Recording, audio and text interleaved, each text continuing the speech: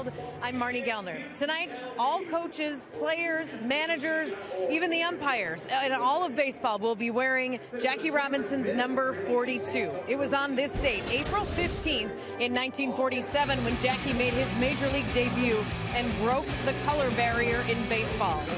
He was 28 years old, Jackie was, when he made his debut for the Brooklyn Dodgers. That was 68 years ago today. Robinson changed baseball history. This is a very important day in all of baseball, and one that has very significant meaning.